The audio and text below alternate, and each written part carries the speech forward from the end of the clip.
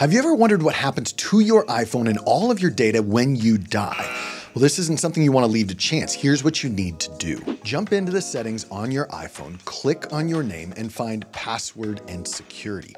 When you go down here, scroll down to find legacy contact. And this is where you're going to want to add the name of somebody you trust who can access and download the data stored in your account after your death. This is an easy fix that takes less than 10 seconds, so make sure you get it set up and follow all things secured for more great tips and tutorials about your online privacy and security.